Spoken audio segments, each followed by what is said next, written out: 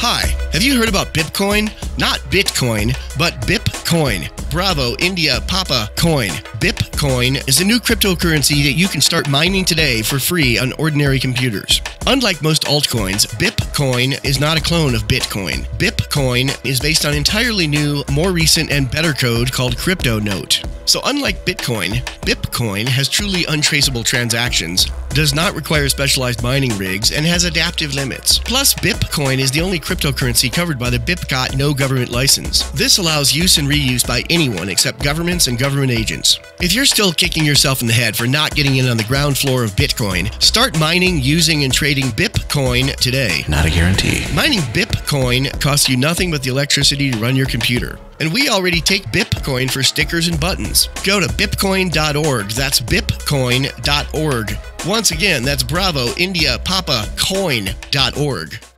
Yeah, there's like multiple pacts between multiple countries, multiple times over on what's known as Antarctica. So nobody can own it, and everybody owns it. It's it's collectivism to the highest order. Something's up with Antarctica. It's Schrodinger's property. Nobody owns it, and everybody owns it all at the same time. Well, that's because it's the ice wall. Yes, and they're all conspiring to keep us from. That's what the flat earthers have been trying to tell me. I mean, there's an ice wall out there, and the Vanuaki are trying to escape it. Vanuaki. Oh man, no man. Seeds of liberty. Seeds of liberty. Seeds of liberty. Seeds of liberty. Seeds of liberty. Seeds of liberty. Seeds of liberty. Seeds of liberty.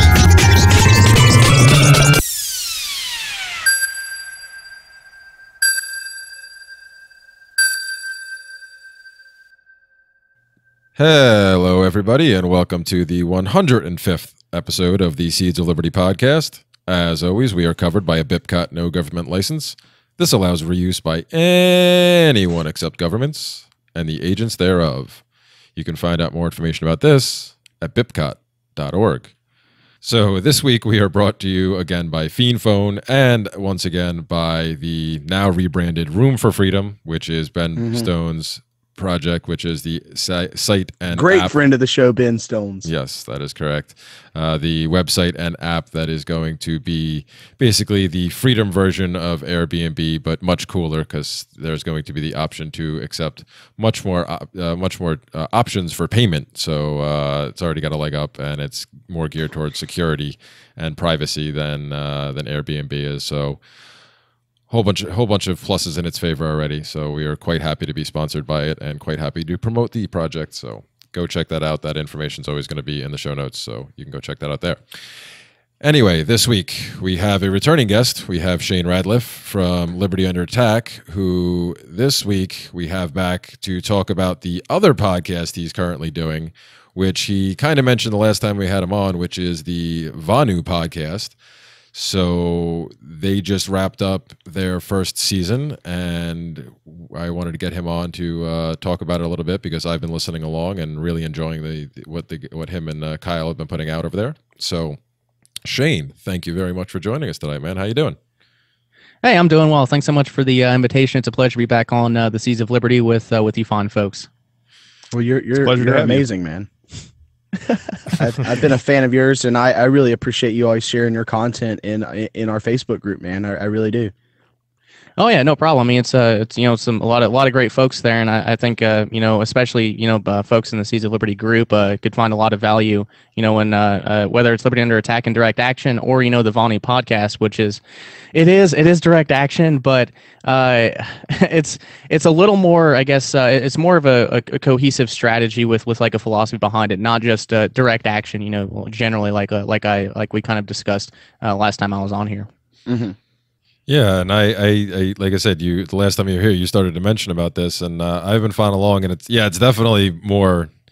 Well, so far you guys just did season 1, where you basically were laying the groundwork, I guess, right? Kind of like definitional stuff and covering where this very interesting individual who goes by the name who went by the name of at least Rayo, right? Rayo, that's his name. That correct, Rayo. That's the basis of this whole thing. So, if you don't mind, I guess, let's see, what would be the easiest way? Why don't you, if you could, just tell us maybe the the elevator type pitch for Vonu itself, and then maybe we'll get into Rayo. And maybe the first principles of the philosophy of it.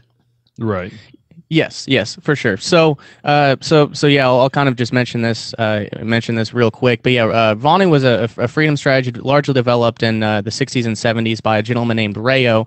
He also went by El Rayo, and his real name is Tom Marshall, which that's kind of interesting. But anyways, Vonu is it's premised around the invulnerability to coercion, and that's public, governments, or private, private criminals, because even in Ancapistan, crime will still exist and Vonu will still be necessary. So the main premise behind Vonu is invulnerability to coercion, becoming as invulnerable to coercion as you possibly can. Now, I guess to kind of yeah, and that's like the very, very basic groundwork. But I guess to go a little further into that, Vonu is shades of gray. It's not black or white. So in other words, it's not an all or nothing thing. So it's an open system, not a closed system like Agorism. So with Vonu, as long as what you're doing is making you more invulnerable to coercion, then you're working towards Vonu. Whereas Agorism, as I'm sure you guys and your listeners are well aware of, I mean, it's a pretty rigid, actionable philosophy, right? You have to practice in the counter economy with the goal of smashing the state. I mean, that's kind of just the way it is. Whereas with Vonu, well, I would step in there, Jim. Oh, I would just say. I mean, I think that might have been Konkin's idea originally, but as far as I'm concerned, like the modern, I don't know if that's the plight of the neo-agorist. The modern day agorist, which I consider myself. I lean a lot more in that direction than anything else, I guess. Just not necessarily. I mean, yeah, is the goal to be that way? Sure, but I also think that at least for me, working. What's your definition of agorist, Jeremy? Because here's mine: one who participates in zero coercion in the marketplace. I mean, that's a pretty fair. Has to be outside the scope of government too, right? Yeah, well, it's the counter, the state. What you said, Shane. I don't really necessarily argue with that in general. Like I said, the whole idea of counter economics and the goal of smashing the state. That was Konkin idea was to try to pull back and do like immediately, and that's how you were going to smash it, by everybody going into the counter economics. But just like completely ignoring the state. Yeah, exactly. Like I said, in the modern sense, at least, most of the people I know that associate that with that term are more so you just using it as a tool, working towards. I think they're using it as a word to describe the current actions that they're trying to take, more or less. That it's more of the non-coercive market, like free market kind of thing. Yeah. I mean, even just engaging in, as often as you can in the quote unquote black market, that's working towards that end too. So untaxed. But now that we've gotten completely off track, what Shane was talking about. Sorry. I was just wondering. Didn't want to. I'm sorry. But agorist can be a very confusing term for a lot of people. Well, no, I like I said, I don't think Shane's necessarily. I don't say that's why I didn't think you were wrong. I was talking about the listeners. Oh yeah, because it's not. Yeah, well, it can be for anybody who doesn't really understand it. But like I said, Shane wasn't wrong, because I'm pretty sure that's what Konkin's vision was. Oh no, yeah. A lot of people took Konkin's ideas like, yeah, he had some good ideas, and let's do this with it instead. But anyway, but like you said, anything working towards it is in the vein of Vonu, right? That's where we left off. Correct. Okay. Yes, correct. And I guess a better way to put Agorism nowadays, since some people have kind of maybe Agorism is in their self-interest, kind of saving money on the theft known as taxes or whatever. Just thought consistent with action is I think probably more applicable to most agorists today. But so yeah, that's Vonu. Invulnerability to coercion, and it's an open system. So it's very applicable. I mean, and I will say this too. Rayo formulated a concept known as ethical enclaves in the year of 19 1965. And, since we're talking about agorism here, this is an interesting little piece of libertarian history for you. But I'll read this definition that he provided. And again, this article was written in November of 1965. It was published in the Innovator publication. He says, quote, "An ethical enclave is defined here as voluntary transactions between individuals who are living under a collectivist government when such transactions are conducted independent of that government." End quote. So that sounds a whole lot like agorism, doesn't it? It sounds almost exactly like agorism, actually. Yeah, and he re-memed it. He did this 70. Konkin would have been. Konkin would have been 18 years old whenever I wrote that article. So he beat Konkin. Konkin re-memed. Konkin took it and ran with it. Yeah. Konkin's the meme thief. Okay. Yeah. That's what I found that very, very interesting when I first learned that through listening to your podcast. I was like, oh yeah, see, there you go. Everybody, there are no new ideas under the sun. yes, there are, and I guess what's to kind of compare it, like I guess just in the vein of Vonu. So ethical enclaves are an option for a Vonuan to take, whereas obviously, I mean, if you're going to be an agorist, you have to practice agorism, right? Ethical enclaves are just one way for people to just one option that Rayo kind of laid out. But I think that's a really interesting piece of libertarian history. But I want to mention this too, since I'm sure most of your audience is anarchists or voluntarists. But Vonu is not inherently anarchic.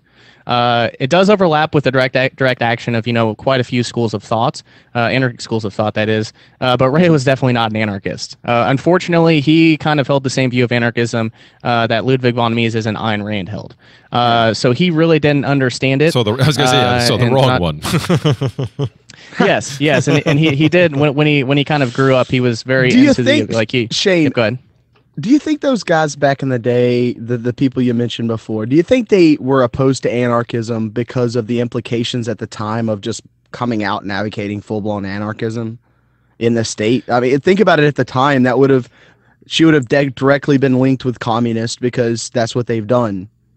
I don't even think it's that because Rayo wasn't afraid to touch subjects that weren't popular then. I think it was just due to a misunderstanding. It was actually 2 episodes we did. One of them was Libertarians and Coercivists, which is an article by Rayo that thankfully didn't make it into the book because it was just bad. It was bad, and he grouped all of the anarchists in with kind of the. It was kind of like the rioters, like the bashing property and things like that. That's kind of how I viewed anarchists. So I think it was just from a basic misunderstanding because you got to remember too, back in the 60s and 70s, he was talking about how public education was like a communist indoctrination camp, which that's that's news. That's news to quite a few people today. So he was talking about that back then. He was advocating major lifestyle changes when most people didn't even understand the scourge of government. I mean, things have gotten a lot worse, since the 60s and 70s, arguably, I guess, depending upon your perception. No, the state's gotten huge. Exactly. Yeah. So he was recognizing these things in the 60s and 70s and writing about them. So I don't think he would have been fearful of going in that direction. Not at all. And if you read some of his writings in section 1 of his book, the philosophy portion, I mean, he sounds like an anarchist. He really does. So I think if he would have like been around to get through the Rothbard and some of the other material and stuff like that, I think he probably would have called himself an anarchist. I don't know that for sure. And unfortunately, if he's still alive, he'd be about 75 or 80, somewhere in that range. And unfortunately, I don't have his Skype contact information or anything, so I can't give him a call. But APB out on Rayo. Hit up Shane Radliff. Last seen in a polyethylene A10 or polypropylene A10 in Siskiyou region, Northern California and Southern Oregon. Let us know if you found him. He got banned in van, buddy. He got disappeared. That's how he lived. He actually didn't he live in a van for a while? Yeah. That's van nomadism, right? That's part of it. That's something that sprung out of his ideas. But yeah, that's the other interesting thing about him is he just kind of disappeared, right? Like he came up with these ideas and then he started trying to he was living these ideas for what was it? I guess 5+ years, if I remember correctly, before he just up and vanished in 74. Like nobody heard from him ever since after that. Yeah, and let me since we're talking about Rayo here, let me just again the elevator pitch of who Rayo was. But yeah, Rayo was he was in the bustling libertarian culture in Los Angeles and Southern California, where that's where Konkin kind of came from back around that same time, and obviously folks like George H. Smith, who actually lives in Bloomington where I live. I like to get a hold of him sometime. But yeah, he was a part of that bustling libertarian community there, and he was very interested in very interested in the objectivist schools of thought. He was at the Nathaniel Brand Institute for a while, and he actually kind of took part in. He was an engineer. If you read his book, he thinks you can just tell he's an engineer. But he worked with some folks on something called the Free Isles Project with the goal of the goal was to create a new libertarian country.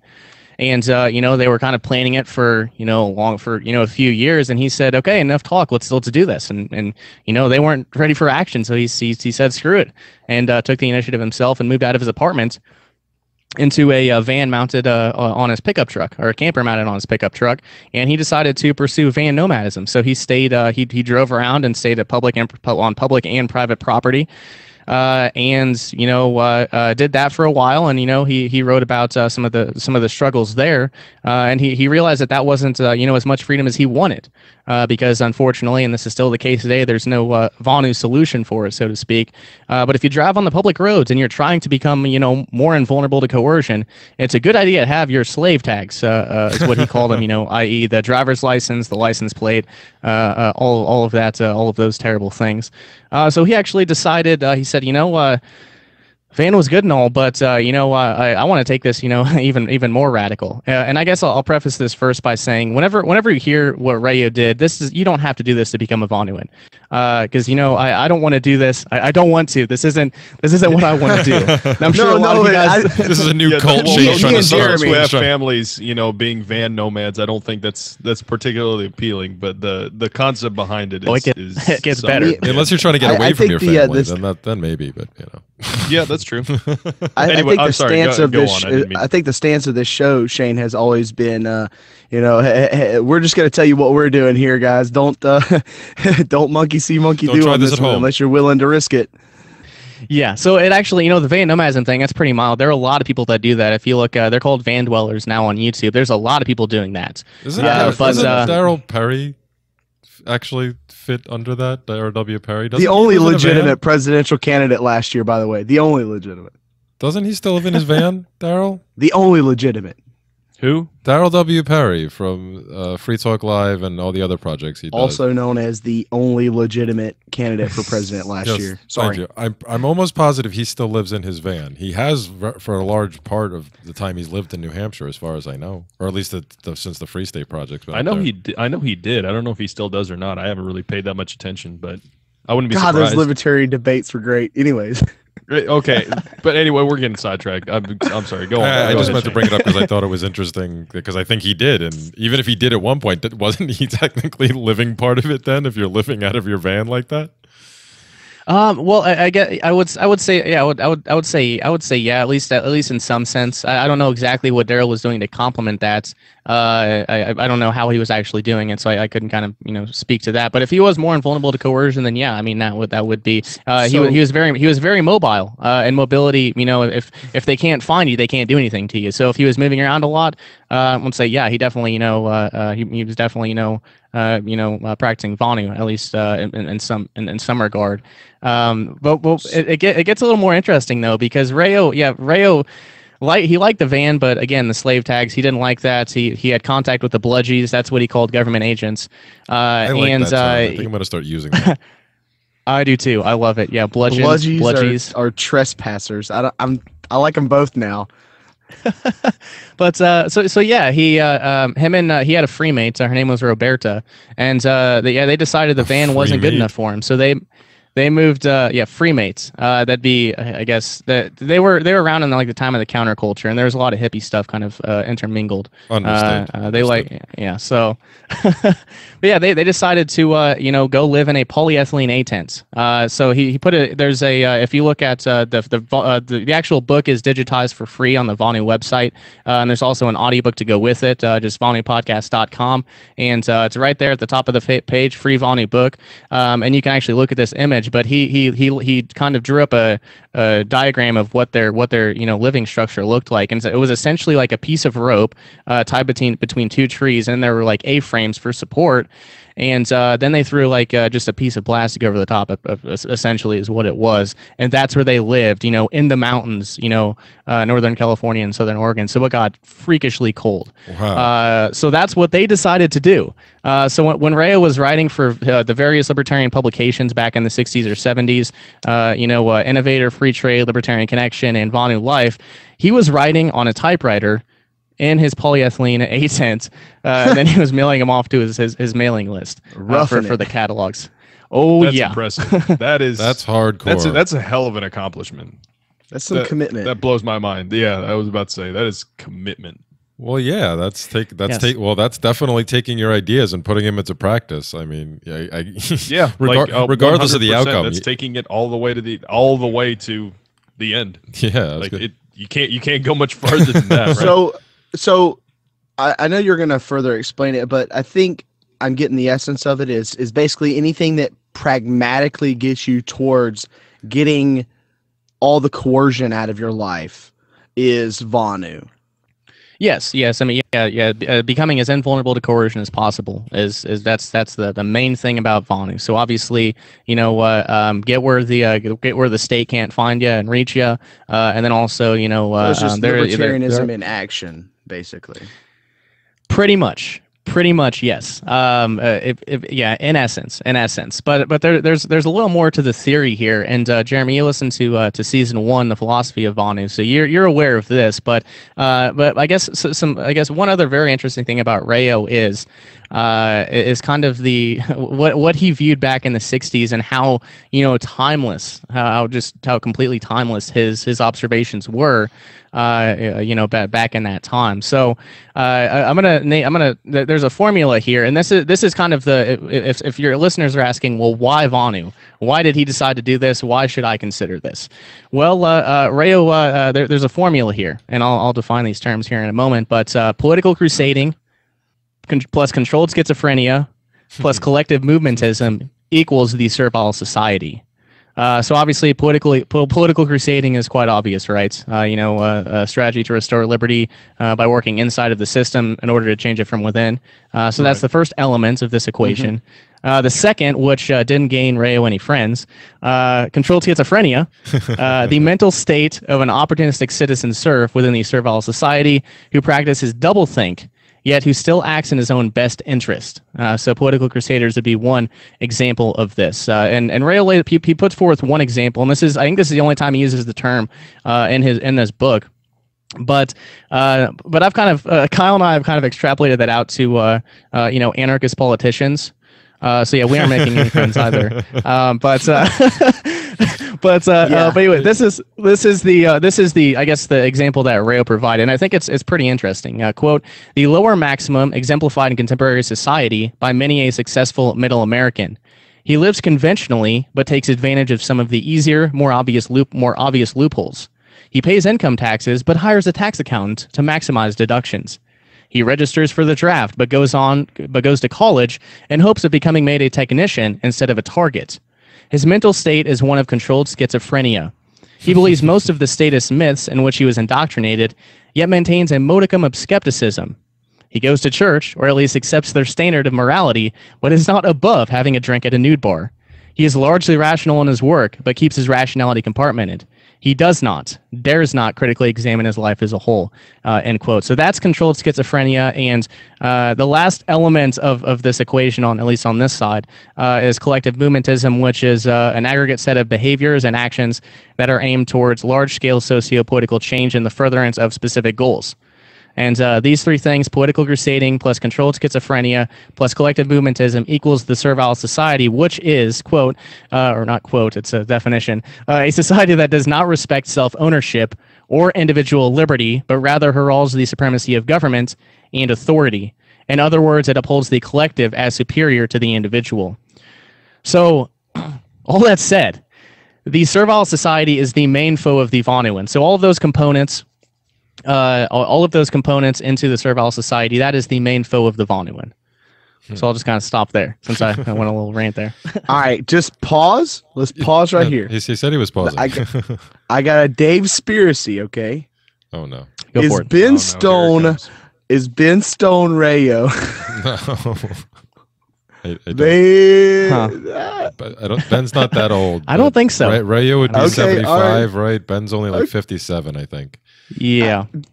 Not all Okay. old people are exactly the same, Dave. okay. All right. Well, okay. They eerily All right. eerily saying some of the similar same things. Dave's, I'm gonna tweet that out tonight. I think that there you go. Ben Stone is Rayo. It has to have hashtag Dave Spiracy so he even knows why it's Yeah, You got it. yeah, exactly. Blame it all on Dave. Yeah, so I think that's a little bit far fetched. All right, back to unpause. Any hoodle. Okay, yeah. So I guess. Oh, go ahead, Oh Jeremy. no, I was gonna say. So, I mean, the first part, obviously, the political crusaders, like you said, it is. I mean, at least for me, the first time I heard you guys talking about it, it made perfect. Like I knew what I kind of thought I knew what he meant as soon as I heard that term, and it turns out that I was kind of right because yeah, basically anybody who's going to try to use the system. The funny thing is though that I think, unfortunately, most people fall under the the categories that he was describing with all that stuff about what people do and how people take advantage and are very hypocritical and very contradictory. Controlled schizophrenia. Yeah, that aspect of life, like most people are like that. And when it's turned towards, like, say, the liberty, community, I hate that term, but you know what I mean. Mm-hmm. More in particular, like, yeah, you see that rampantly here too. Yeah, so to Rayo, the libertarian community would be full of controlled schizophrenics. Yes, with the Libertarian Party, I'm sure, because he was coming, like, he disappeared shortly after the party actually formed. Yes, so- and that's what's also fascinating too is that he was writing about this the political crusading article, like a lot of the stuff in section 1 of his book was written before the formation of the Libertarian Party. So he was like, I don't know exactly. I think he kind of I'm sure he was a reader of a lot of those publications. The ones that, like, Conkin and Reason and things of that. Like, I don't know if Reason was around, but you know what I mean. Just those various. That was how they communicated, right, through those publications, those magazines. Yeah. So I'm sure he was one that Carl Hess ran, I believe. I can't remember what it was called. There was a bunch of them out there that were. I think before. I think it was. Damn. I think before It's just- Fee. I think they had. Any other something day, I else. would have nailed this. Sorry, boys. Yeah.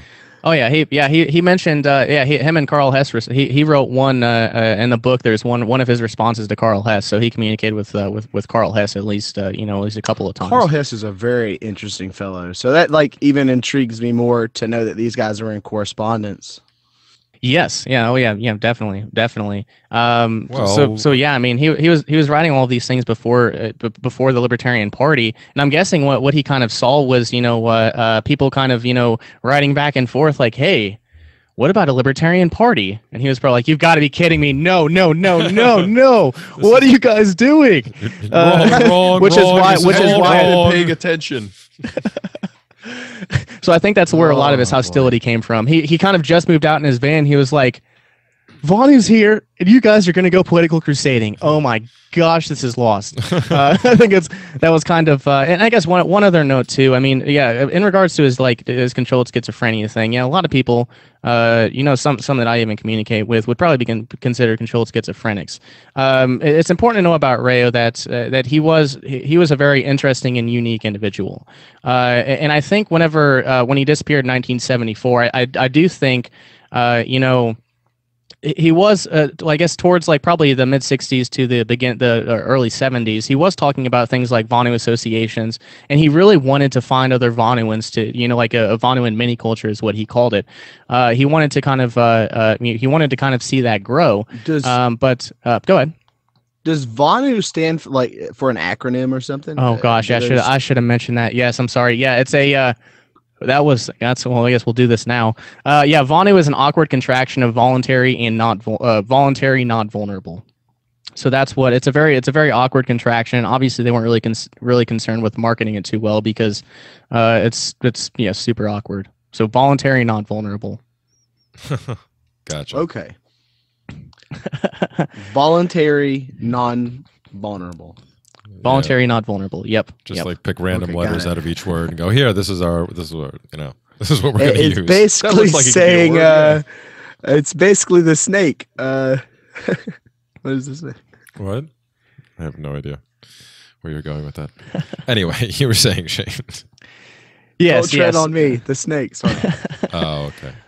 But yeah, I suppose he was he really wanted to see kind of those Vonu mini cultures grow. But there was an article written by, and this was like probably 17 years after the fact. But Ray used to host something called Vonu Week, where people would come out to where he lives. They obviously properly vetted, and he practiced very good security culture. So there was no there was no really designated meeting spot. He told him to pull he gave him a map. He's like, go 2 miles and then turn turn right at the oak tree, and then drive this many miles and stop here, and I'll come out of the woods and whistle. And that was kind of how he found it. But this guy named Benjamin Best wrote in this article, when he got to spend a week with Rayo, Rayo really did want him and Roberto really did want that sort of connectedness with other individuals. But Rayo kind of said with the folks that he's been meeting, it was kind of they wanted those good conversations, they wanted colleagues and such. But with the folks that they were meeting, it was like being extremely thirsty and then drinking salt water. Was kind of how he put it. Wow. So I think towards the time where he disappeared, I think that definitely had something to play with it. And in his last correspondence with John Fisher, the editor of his book, and it's like a 2-sentence quote, but I think this will provide a lot of insight into the disappearance, the infamous disappearance. He said, this is dated February 14th, 1974, quote, "My thinking has undergone major changes in the last several months on interfacing, alternate economics, interrelations in general. I, too, am becoming very dubious as to the value of all libertarian club involvements. We do not intend to use a libertarian club in the future as an avenue for gaining non-anonymous friends or associates," end quote. So that's the last thing anyone ever heard from Rayo. So I think my kind of theory here might have something to do with his disappearance. Obviously, again, I can't give him a call and see what actually happened.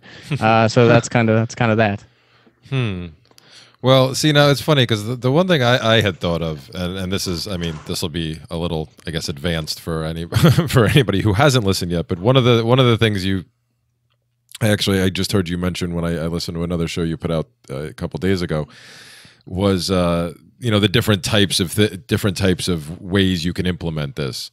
The different types of strategy, like there's, what is it, like literally kind of like city Vonu or something like that, or some kind of like that, and then and then the other one is was sailboat or something of that nature. Oh, the sailboats. Oh man, Which is we talked about this the first time I was on there. The sailboats, man, that's my favorite topic to discuss in the entire world. Which is the one that is, I know, perfect for seasteading. well, exactly. Now, see, now that, and this is where I or thought of this. Sky steading. Sorry, we were talking about that today at the house. Sorry. Maybe he decided to take that route, and that's where he ended up. They ended up out in the water, and I don't know. That is definitely possible. And I put out it was an episode for Liberty Under Attack, but it's called Let's Talk Direct Action: Finding Freedom on the Open Ocean. And I kind of said there that I do think, especially when you consider, and Rayo mentioned this too, especially the slave tags and some of the other issues that he kind of ran into, but obviously with the state becoming more tyrannical against private property owners, such as like off-grid homesteaders. I think freedom seekers are going to as Rayo put it, set sail for sunnier waters, because you consider and this was. I'm going to bring in another book here. But anyways, so the editor of Rayo's book, his name is John Fisher, and he's written a few books for Limpanics Unlimited, which is the publishing company that published Rayo's book.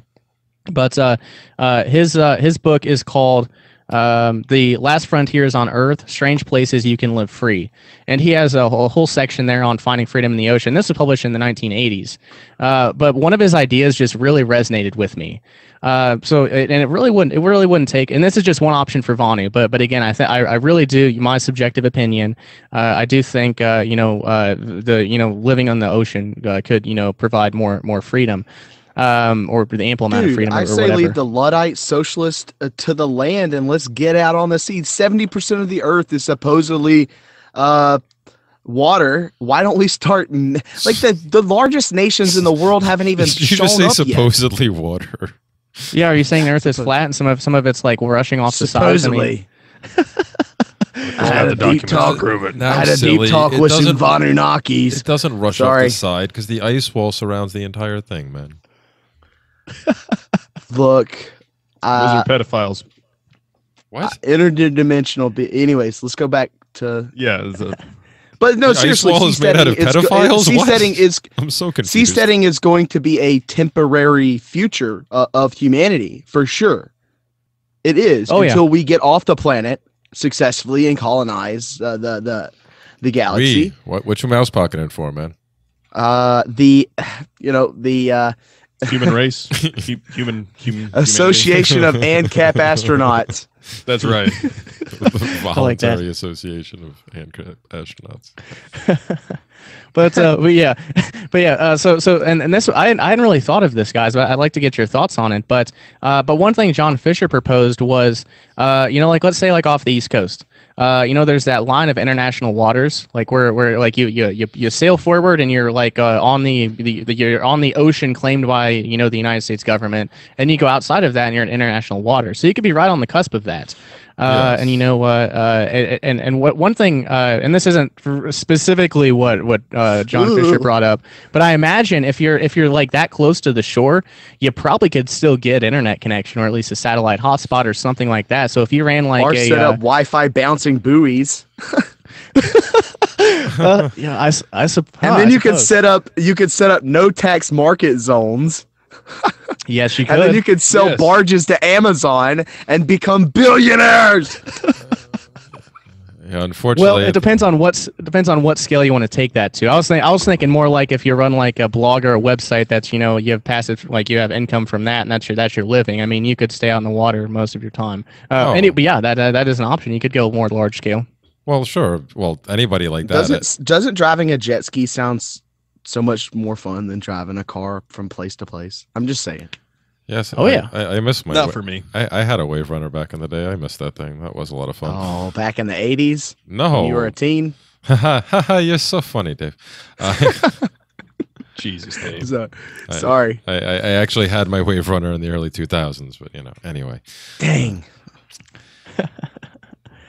But, it wasn't a stand-up one, was it? Sorry. No, That's all right. No, Dave. I really like the idea of seasteading. I don't live near a body of water anymore, so I don't really spend that much time on the water. But I like this idea that there is a huge amount of, essentially real estate that doesn't belong to anybody, that has no sovereign claim to it, that you can go out there and if you have the means to do it, you can live out there entirely on your own without coercion, without being harassed by anybody, pretty much. I have big ideas for island steading and building the island, but yes, I think it would like take that. up the majority of the show. Well, I guess we'll have to talk about it on one other show, but you might be interested in you might be interested in John Fisher's other book called Uninhabited Ocean Islands, where he goes through a whole slew of islands that are uninhabited. Seems like you and I are on the same page with this one, Dave. But well, basically the idea is to make a ship or something that a bunch of tugboats could pull, that you could then funnel in all of the waste that's in the ocean, and this stuff would just chew that stuff up, melt it down, and then 3D print these things that then you just cover with sand and mangrove trees and all these other trees that then lock all this stuff together and actually build floating islands. Then you just cover that with topsoil, and then you just cover it with houses, and then you just like that.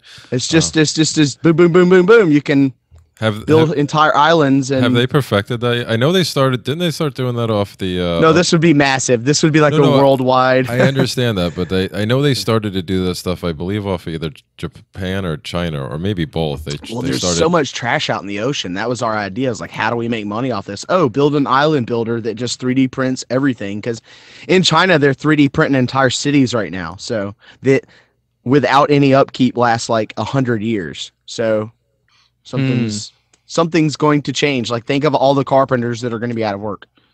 Maybe they'll be busy working on building a ship that collects garbage in the Ocean and Prince Islands out. Yeah, I want to mention one other thing here too, because obviously when Rayo was doing this, the technology's changed quite a bit, right? Yeah, It's definitely changed. So in 50 years, so I mean, 40, 50 years, yeah, I'd say so. So you could do similar things to what Rayo did and still have at least some of the amenities that you're accustomed to, which makes it that much more attractive. Now, obviously, doing what he did, that's extremely radical, and there's not really a need to do that anymore. Obviously, if you're one of those folks that wants to go wilderness Vonu, be my guest, tell us how it goes. But for me, there are just some things that I kind of like to have. Such as internet to do podcasts and things. So Toilet paper. Yes. Yeah, I'm kind of attached to my internet. Yeah. Toilet paper and internet, those are pretty. I don't know if he was against using toilet paper, Dave. I don't know if he went that far. Well, he was out in the woods. Do you understand the industry that that has to exist to create toilet paper? What? I haven't really It's thought like of it. it's like the pencil, right? It's just like the pencil, Like iPencil. Yeah, that's why socialists run out of toilet paper immediately. Look at Venezuela. That's like You got a point. Along with eating the cats and dogs. Yeah, well, in some places they do that regularly anyway. So, But I like this like just trying to get as realistically free as possible. I think we're all on that path, but just really forming it up as just a philosophy is pretty cool. Yeah, it is. And I want to mention one other thing, because I was talking to somebody a couple nights ago. He just started listening to the Vonu podcast, and he was like, like stuff Rayo's doing is really awesome, man. But like, I like my friends, and I like having people to communicate with and like hang out with. And I said, I understand. I definitely understand. But and Rayo talked about this too. But you could have like an intentional community on the water, and one advantage of that from say an intentional community on land. I'd say, like, I guess one example I could kind of, maybe the Free State Project is an intentional community. I don't really know. That's kind of a whole another can of worms, since they're all political crusaders essentially. But anyways, So the intentional community on the water, sailboats. If any I don't know, any bludgies, international bludgies or whatever came after you, you just leave. You just leave. Whereas if you're in a fixed location, you can't really do that. They know where you are all the time, and that's just kind of how it is. And then also, if you're on land, unfortunately, it is a reality that and Vonu is focused on reality, not legality. Right.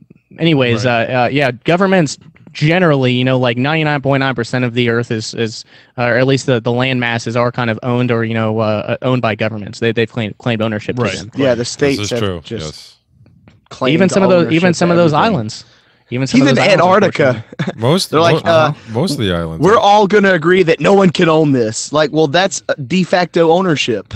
Yeah, there's like multiple pacts between multiple countries, multiple times over on what's known as Antarctica. So nobody can own it, and everybody owns it.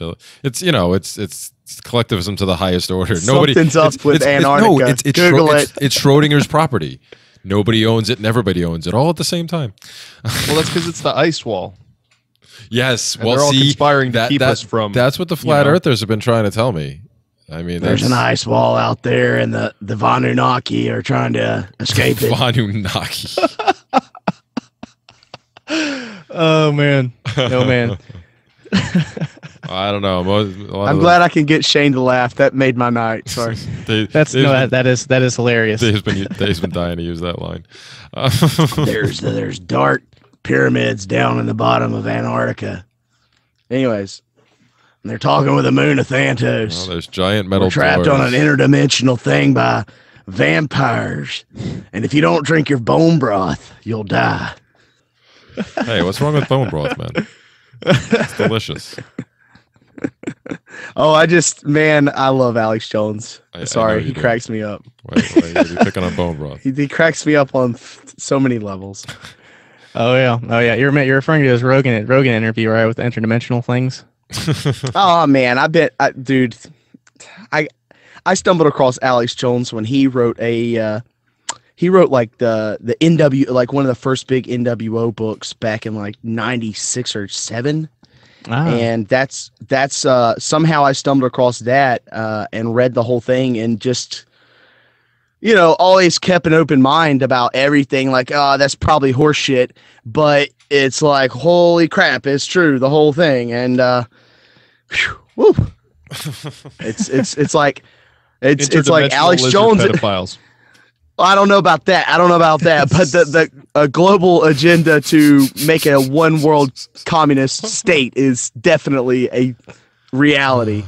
I don't know about the interdimensional pedophile lizards. He's not wrong about what's happening. He's wrong about who's doing it. Perhaps we don't know yet. He could be right. In fairness, don't shut yourself out to the truth. In fairness, I do believe the whole lizard thing that everybody pins on him really was David Ike's, and Alex never actually really subscribed David to Ike it. is a shill too. I think personally, no offense. I think Ike's just that's not insane. serious at all. I use it because it's hilarious. Like I can't not laugh when I mention that. Oh, no, I don't it's think funny. he's ever mentioned the Anunnaki or the Palladians.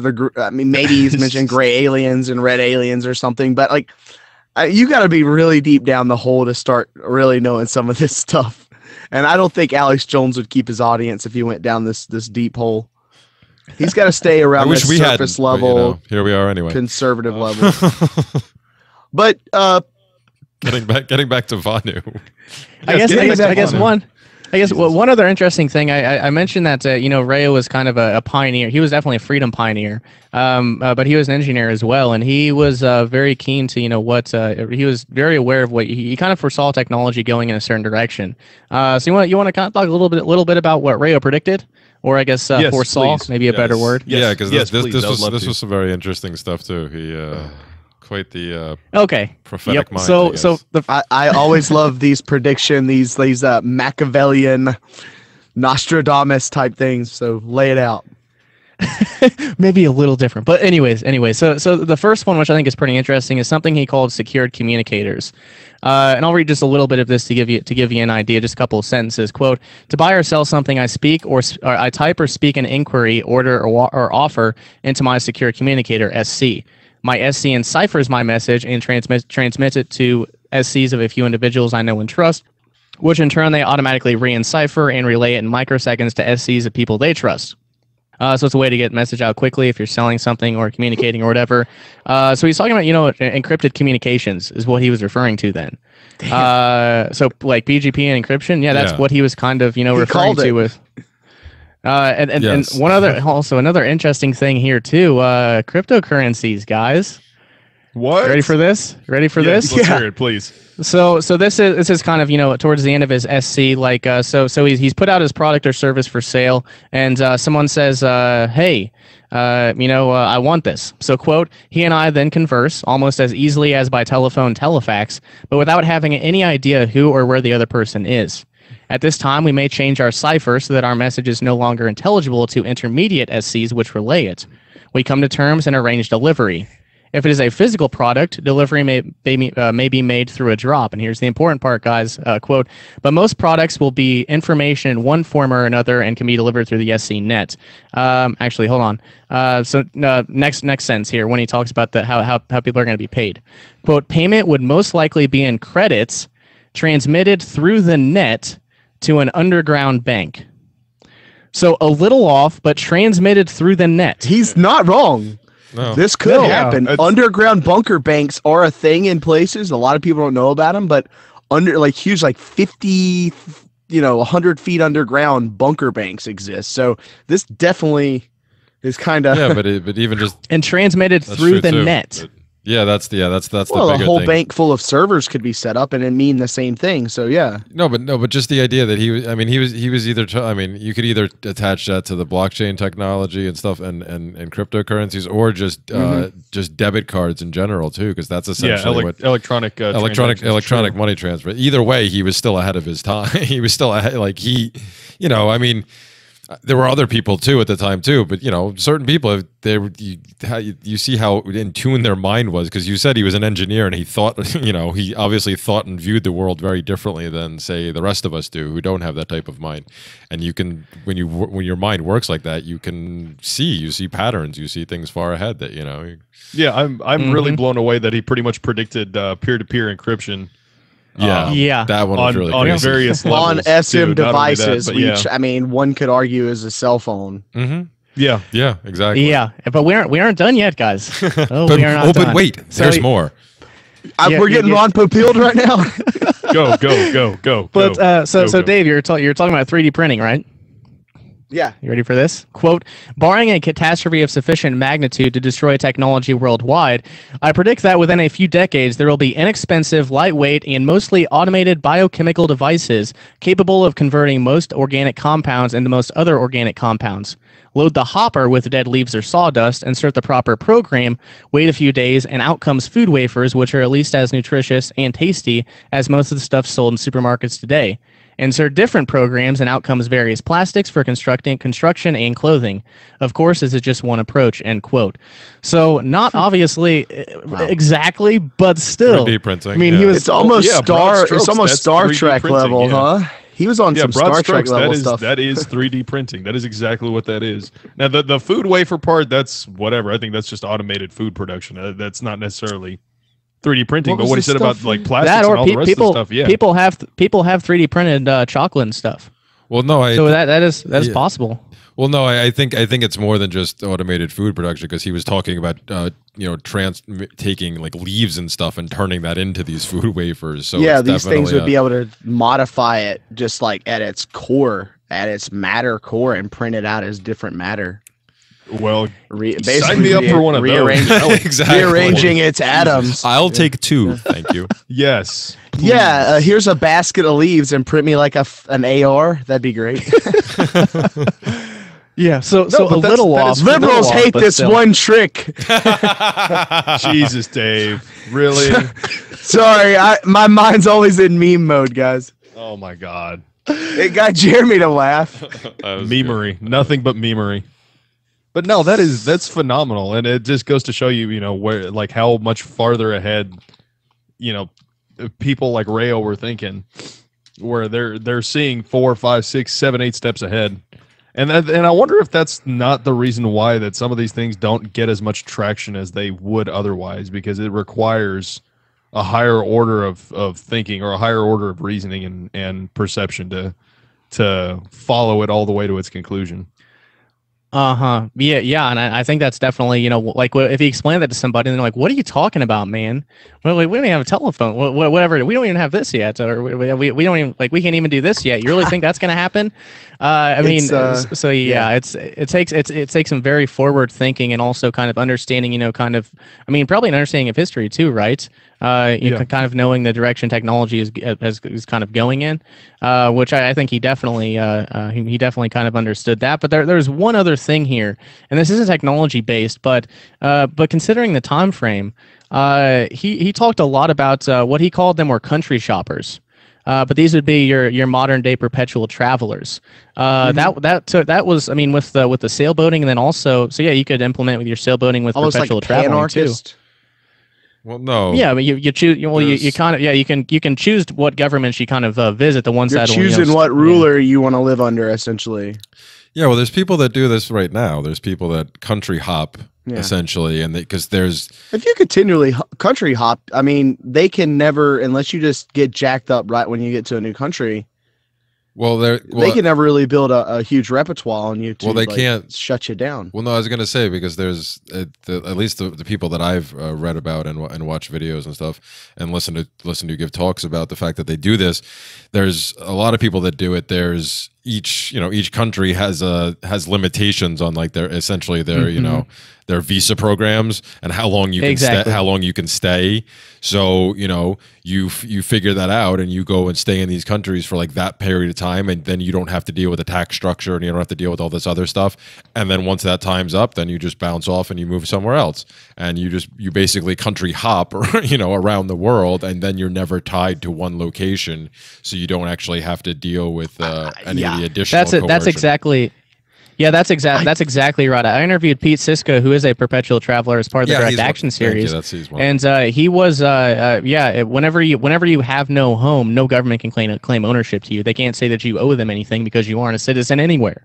And you know what's crazy is it's against the UN by UN law, which is the world government, to be uncountried, essentially. Like, you have to be a on paper citizen of a country, or you are illegal, and they will, if they ever round you up, they'll find out your birth country, take you there, they'll essentially extradite you to the prison, a UN prison there, to be processed back into your society.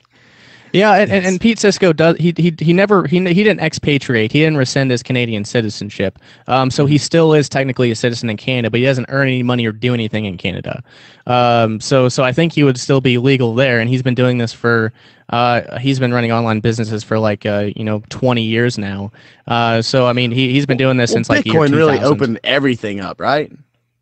Bitcoin just changed the entire game, because like driving around with briefcases full of cash in your car, or in a boat with a huge bunch of gold or cash, is dangerous as hell. But if you've got it on a device that you can just throw out in the water and just go type the password in on a new device when you get to land or whatever, and no one can stop that, like, the world has completely changed, and people don't really, no one's really realized that yet.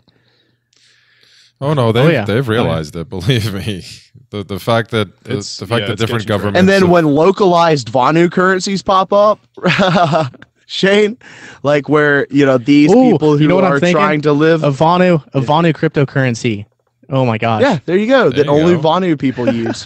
Hey man, you because guys... look, the only thing that gives currency value is belief.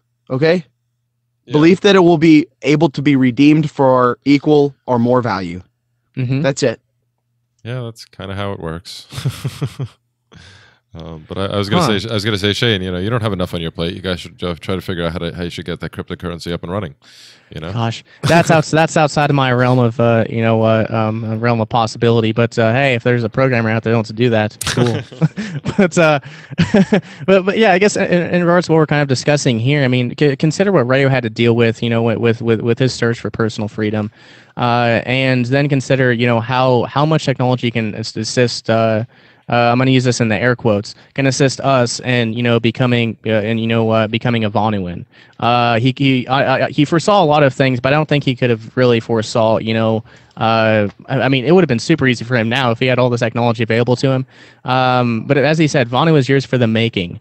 And, technology can assist you in major ways, in becoming a Vonuan. So I think that kind of needs to be emphasized. And again, I mean, you don't have to go wilderness Vonu. If you want to, go for it. But at the same time, technology is, progressed in a way to which you don't have to sacrifice all of your amenities. Choosing it, depending upon what you choose, whether it's, van nomadism, wilderness Vonu, intentional community, sailboating, et cetera. I mean, there'll have to be some sacrifices, obviously, in your search for freedom. But at the same time, it's a lot easier now than it was when Rayo was trying to do this.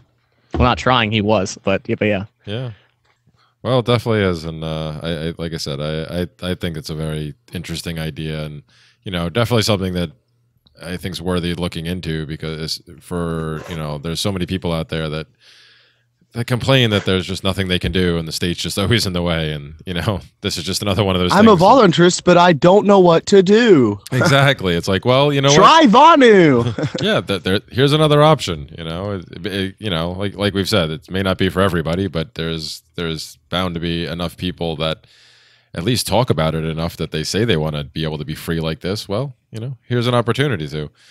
And even if they don't take it, it'll at least open their mind to other possibilities, which is always really the key to trying to live free of coercion and live free of the state. Sure. I mean, Yes, and I want to, and people also tend to think that it takes a lot of money for like to find freedom, right? I mean, well, if I just if I get rich, it'll be a lot easier to do this. Well, Rayo wasn't working with a lot of money, and this relates to the financial independent aspect that he was discussing in the '60s. I mean, that's progressed a lot with folks like Jake DeSillis and Jacob Lundfisker and others, in the financial independent realm. But this is what Rayo had to say about you don't have to make a lot of money to find freedom. He said, quote, at $2 per hour clear, 300 hours of city labor, 1 month with overtime will pay for 8 months of Vonu living. And earning money usually requires, okay, let's see, we haven't discussed that, so I'm not going to go into that here. But this is an article that Kyle, my co-host, wrote. He writes articles for all the episodes we do. But he said, quote, given the annual inflation percentage rate between 1972 and 2017 was 4.01%, and that would mean that $2 in 1972 would be equivalent to about $11.75 today. So he said you'd rake in around $3,500 these days, and the 40 hours a week plus a little bit of overtime. So he was proposing, living on $3,500 for 8 months. But if you consider, the major costs such as taxes and like a house, whenever you cut out those major expenses. You don't have to have a lot of money, and especially if you live in a van. You cut down on that quite a bit. Mortgages and all of that. So it doesn't. I guess the point here is that you don't have to be rich to Vonu. And he does recommend you build up a nest egg first, because once you kind of decide that this is the path you're going to go down, most of your time is going to spend improving your Vonu skills. You're not going to have a whole lot of time for work, even if there is some. Now, if you're doing what Rayo did, you're gonna spend a lot of time trying to design structures out in the middle of the woods, and then how you're going to store your food, et cetera, or foraging or whatever. So I guess the point here is that you don't have to be rich to do this. Heck, he was talking about $3,500 today for 8 months. And that puts you don't even have to, at that point, under $10,000, you don't even have to file for income taxes. So I guess there's nothing wrong about living under the poverty threshold. There are some advantages to that. And then also keep in mind that can just be your above book earnings, and you could partake in ethical enclaves, or otherwise known as agorism, and keep that off the books. But obviously, I don't recommend that, and I don't advise people to break the law. But there you have it. I want to mention just real quick, because you mentioned you're going to spend a lot of your time when you're Vonuing, focusing on building structures and improving your own living conditions. Technology has reduced the amount of time you need to spend doing that dramatically. I mean, YouTube on its own will save you hundreds of hours of designing and trying out and testing things. And paying people to teach you how to do things. Yeah, Exactly. absolutely. You no longer have to be skilled yourself as an individual in order to do these things, because there's You have to be like a monkey. hundreds of hours. There's I can hundreds attest to of hours. this. As long as you're adaptable, there's hundreds of hours of people to teach you how to do things. Exactly. And you can see it firsthand. I'm essentially. I'm pretty much a monkey in a lot of ways when it comes to that stuff, and I've learned how to do so many things. That's right. That's right. Monkey see, monkey do. I mean, Dave jokes around all the time and calls me a Luddite. I mean, I figured out how to take my laptop apart and replace parts on the inside. I was like, wow, I could do this stuff. See, look, all I had to do was get another laptop so I could learn how to do it. You can put computer tech on your on your resume. Well, no, sadly, I already had computer tech on my resume, but I didn't know how to do that stuff. Oh boy. Oh boy. I was one for a long time. I just got thrown into it, but I learned more in like a day and a half looking through YouTube stuff than I did in 2 years working on the job. So, testament to YouTube and what you can learn when these you days to do. actively seek knowledge, you find it a lot quicker than if you're just passively waiting for it to fall across your desk, essentially. Yeah, but again, these days it's even easier, as Shane kept talking about, because back when Rayo was trying to do this, it wasn't as easy to find all this stuff. So. You could seriously set up a model Vonu community and YouTube the whole thing from beginning to end, and people could then build on that like as if it was version 1.0 for sure. Like that's how everything's going to change just due to that stuff. I all of my farming systems that I'm setting up personally are adaptations of older people that have mastered a certain thing that I've been like, hey, if these two masters only could talk to each other. Oh, wait, they did. They just didn't realize it. Yeah. Yeah. So. Oh yeah, technology definitely helps. It definitely helps, and yeah, you don't have to wait on this month's edition of Vonu Week or Vonu Life or whatever publication is to find out what successes did Rayo have this month? How did his food storage go? Did it rain inside his structure? Was he pissed about it? Oh yeah, he was. I mean, you don't have to wait. Like you can just go look it up on you can go look it up on hell. I have a book. It tells you exactly how to build a log cabin. And that used to be like a really hard feat, like a really good log cabin. Ooh, I found a really this cool information. app, This information is all readily available. Yeah, that's what I was fixing to say. I have a survival app on my phone. Like I can look it up and it teaches me how to build a makeshift shelter and all this stuff. Yeah, it's offline survival menu. It's on the Play Store.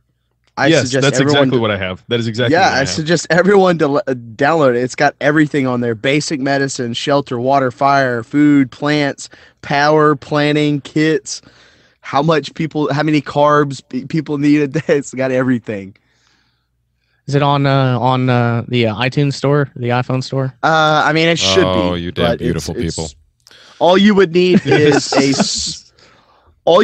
a solar panel and a outlet to charge that phone and a lead box to put all of that in, and even if there was an EMP strike, you'd be able to get into your offline survival manual. And yeah. I hold on to my I have a book. I mean, yeah, the app's very handy for now, but I have a couple books that are essentially the same thing. I'll hold on to those too just in case. You could buy a Bluetooth printer from Walmart and print the entire thing out. You're such a Luddite. Probably $500. It's an expensive book. Not for real. I don't know. It's probably expensive. Anyway, you see how often Dave reads thousands of pages on that thing. I got lost looking through it, but yeah. You see how often Dave it's actually insane reads now. books. Everything, he has no idea how much they cost. Everything that used to be expensive, like you used to have to buy books for this stuff, is now it's just free. It's like, oh yeah, just download this free survival map or survival app. Yeah. Yes, and I guess one other thing. I'm not gonna link the entire thing, but I have at Liberty Under Attack we have found out what our next direct action series is going to be, but what I will say is that there will be a lot more, kind of along the same vein as Vonu. Pretty much any book that we digitized from this certain publisher that's now defunct. There's going to be a major project to put out a lot of these books for free, so you guys don't have to pay anything for them. We'll just we'll get them up there for free. Other than that, I'm not going to say anything else. Still some work to do behind the scenes, but yeah, I think if you enjoy the subject of Vonu or direct action or anything, just wait. I hate to leave it like that, but that's fine. That's a good cliffhanger to leave out on, though. Exactly. That is perfect. So keep us wanting more. Keep us coming back for more. Yeah. yeah. You got to tease. Yeah, exactly. So. All right. Well, before we do get closing out, Shane, it was great having you on again, and I'm glad we got to talk about this. I hope more people are interested in checking it out, as well as what you're, the tease that you're giving us too. But please plug away before we get going. For sure. So the topic of discussion tonight can be found on the Vonu Podcast. That's vonupodcast.com. If you don't know how to spell that, it's V as in Victor, O, and as in Nancy, U. VonuPodcast.com. Obviously, all the episodes are there. You can get Vonu, The Search for Personal Freedom by Rayo in PDF or audiobook format for free. We won't put any of our stuff behind a paywall. And let's see what else is there. If we went through some definitions today, it could have been a lot more definition heavy, but I didn't do that for good reason. There's a definitions page that you can go to on the site. Obviously, you can find all of the articles and just a lot of good stuff there. And also the other thing I do is Liberty Under Attack. That's libertyunderattack.com. It's my second podcast, and we just talk about direct action, philosophy, economics, a whole bunch of good stuff.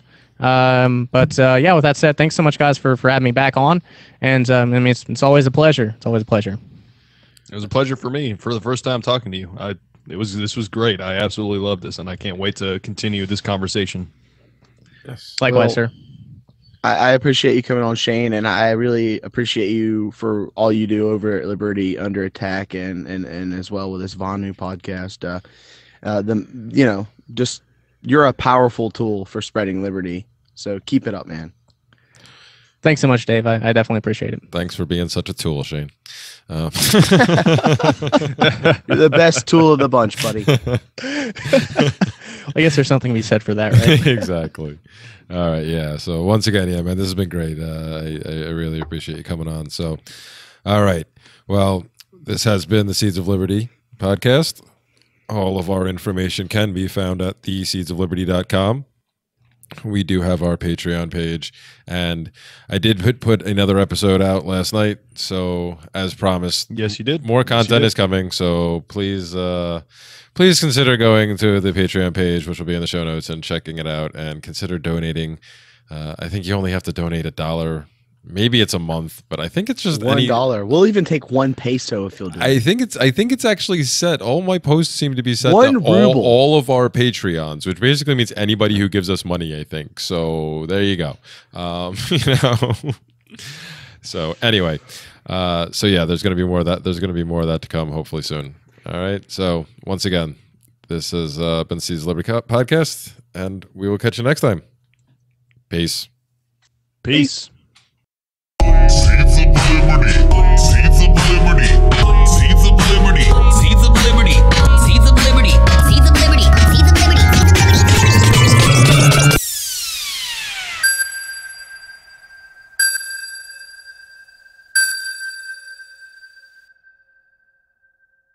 Are you a political activist who does things that the government might not like? Then this free ebook may save your life. Rats is your guide to protecting yourself against snitches, informers, informants, agents provocateur, narcs, finks, and similar vermin. Rats was written by OG libertarian Claire Wolfe. Rats is a short book, easy to read, and available free in many formats. Download Rats free at rats-nosnitch.com. That's rats-nosnitch.com. Are you sick of government lackeys who say you didn't build that? Are you tired of elitists who think you need a government permission slip for everything? Everything you do is an A to B conversation, and the government should see their way out of it. Create true free markets by adopting the BIPCOT No Government License. The BIPCOT No Gov license allows use or modification of any product, service, or software except by governments or government agents. Go to bipcot.org. That's Bravo, India, Papa, Charlie, Oscar, Tango.org.